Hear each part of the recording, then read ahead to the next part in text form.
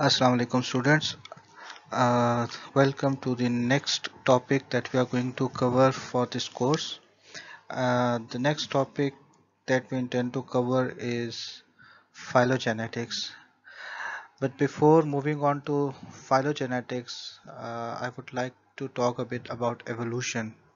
I know you guys are going to study a full course of evolution in your next semester, but here I'll just want to give you a brief overview about this topic, and this will help you understand why phylogenetics is useful, why is it important, and how powerful tool it is in biological sciences. So the planet Earth is inhabited by millions of different species. According to an estimate, there are approximately 300,000 species of beetles alone. We have 17,000 species of butterflies. We have insects and approximately 300,000 species of plants. We have algae, we have other mammals, viruses, bacteria, fungi, protozoa. So there are a lot number of different species living in this planet, and although they are all different from each other, yet there is some commonality among these species. The basic, or you can say the blueprint of life, is the same, and that is the cellular life has a double-stranded DNA genome.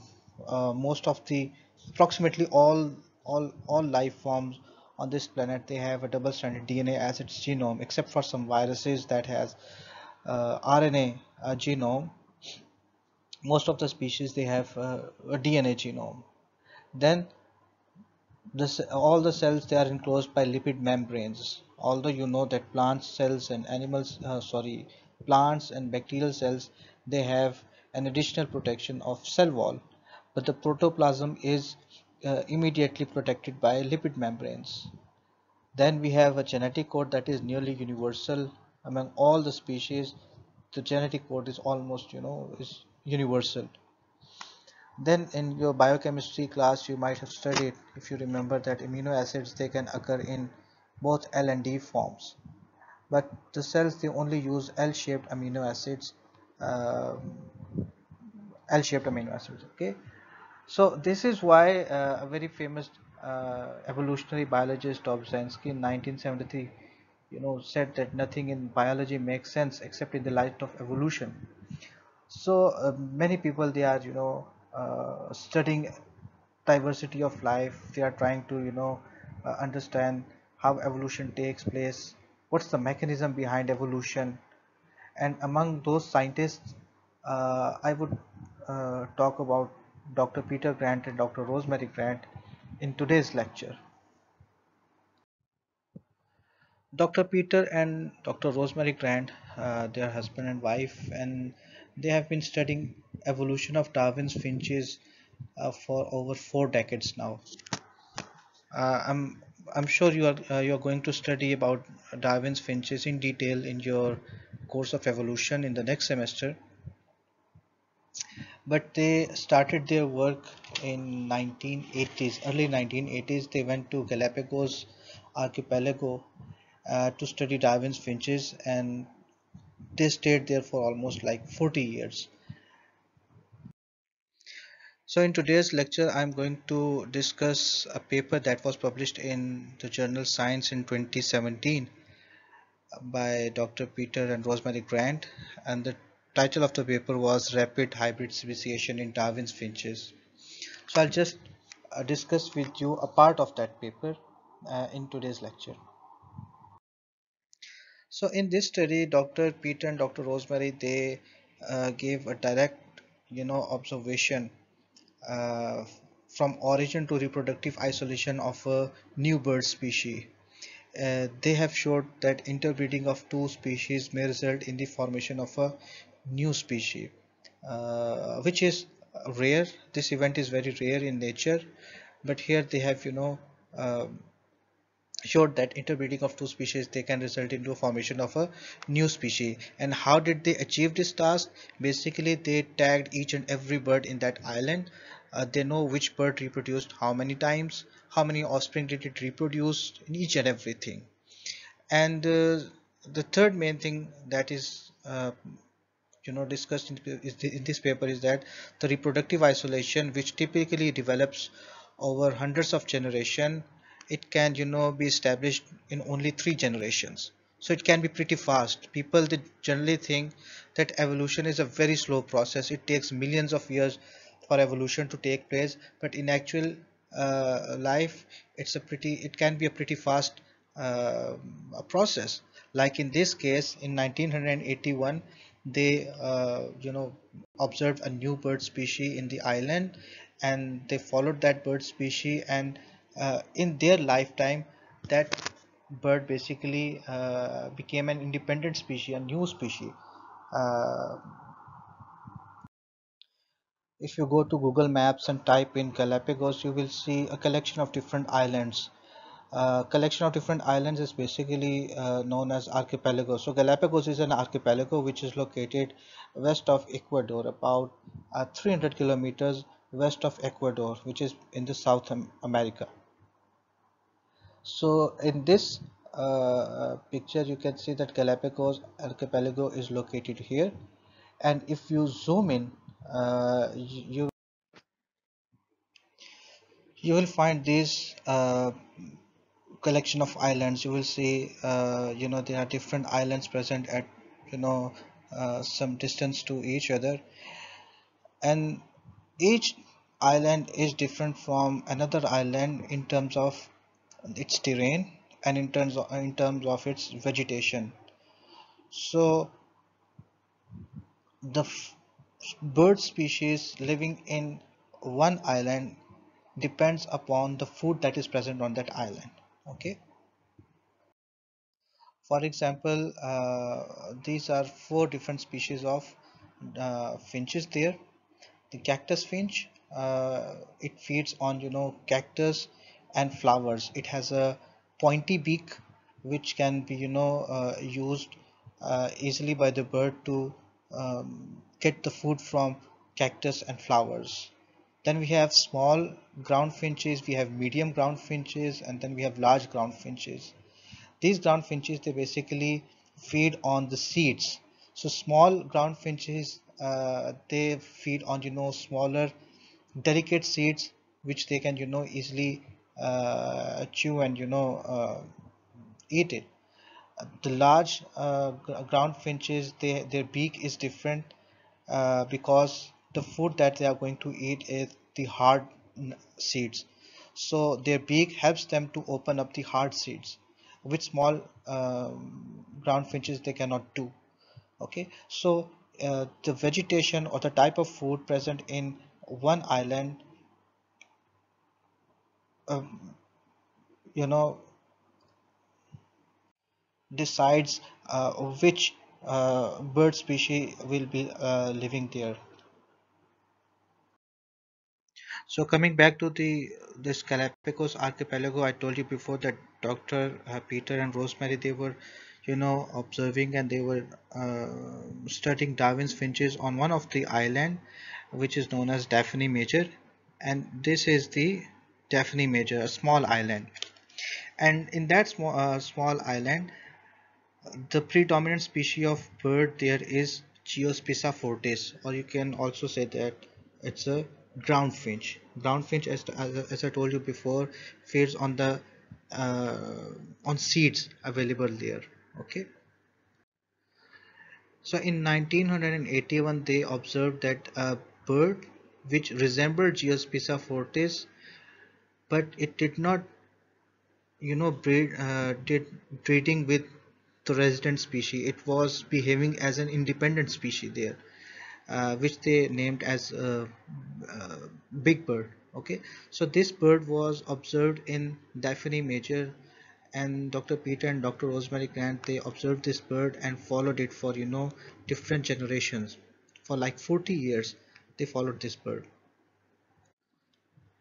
and initially they thought that the big bird species, the new species, was basically the hybrid of Geospisa fortis, which is inhabited, which is present in the Daphne Major, and Geospisa scandens, which is present in the neighboring island known as Santa Cruz. As you can see, Geospisa scandens, it has a pointy beak, so it's basically a cactus finch. It feeds on cactus and its flowers. Okay, so Fortis is a ground finch. It feeds on nuts, and scandens is has a pointy beak. It feeds on cactus and flowers. Okay, so initially they thought that big bird or the new bird was basically a hybrid of Fortis and scandens, which is understandable because Daphne Major Island and Santa Cruz Island, they are very close to each other. If I'm not wrong, they are just approximately 5 kilometers apart. So it's very easy for a bird to fly into the other island and stay there.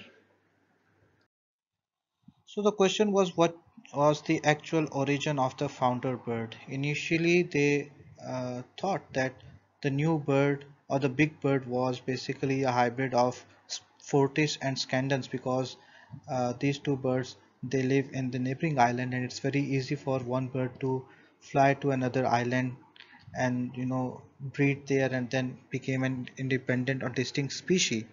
But they had to make sure.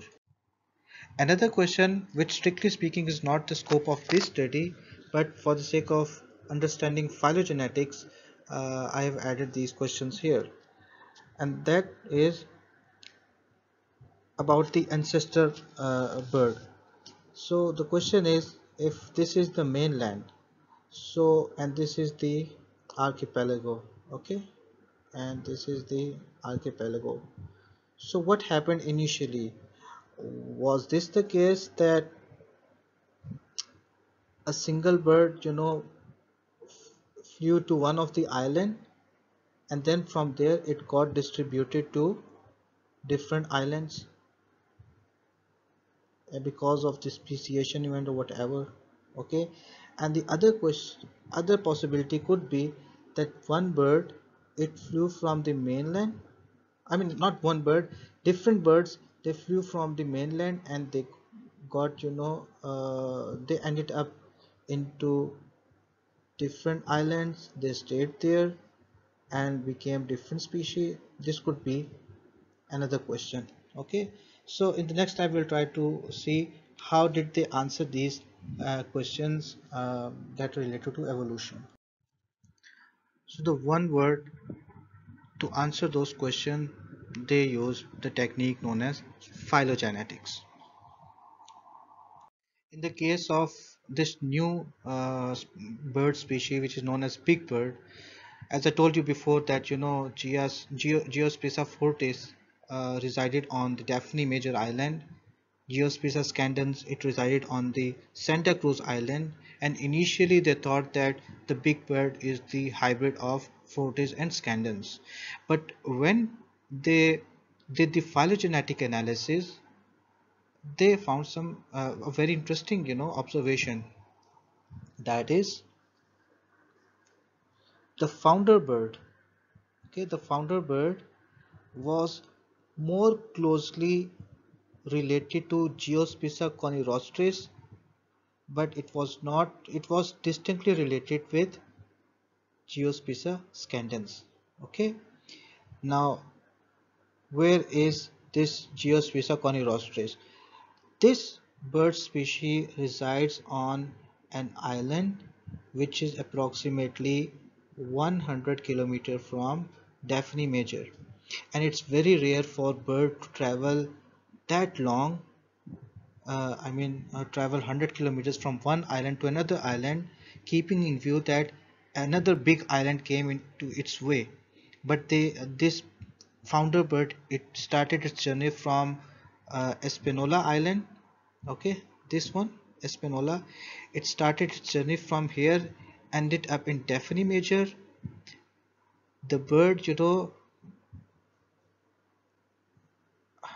bred with the resident Geospisa fortis, and after one generation or two generation, this big bird, it breeded endogamously.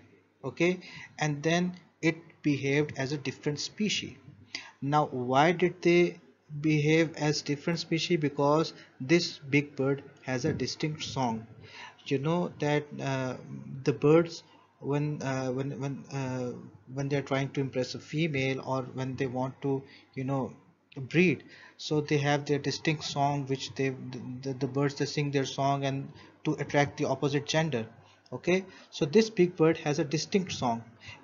So Geospiza fortis, the resident species of Taphony Major Island, they did not, you know, responded to the song of Big Bird. Okay, so that's how the Big Bird behaved as an independent species there, and became, you know, a distinct species. As for the second question about the origin of these bird species, when they did phylogenetic analysis of different species living in different islands, they found out that all the species living in those islands, they were closely related to each other as compared to the mainland finch. Like these all finches, they were distinctly related to mainland finch.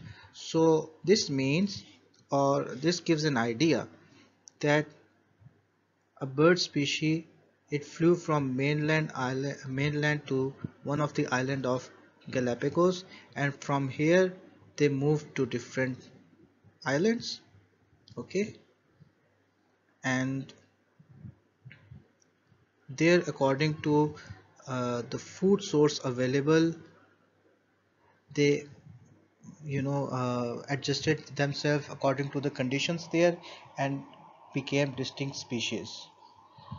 So I hope with these two examples, you can understand, you have understood how powerful this tool is, how this tool can be so useful in studying evolution and biological questions.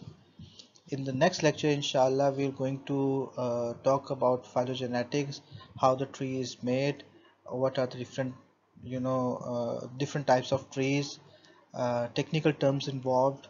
Okay, so we are going to discuss those things in the next lecture. If you have any question about today's topic, we are going to discuss it in the online question answer sessions. Uh, Allah Hafiz.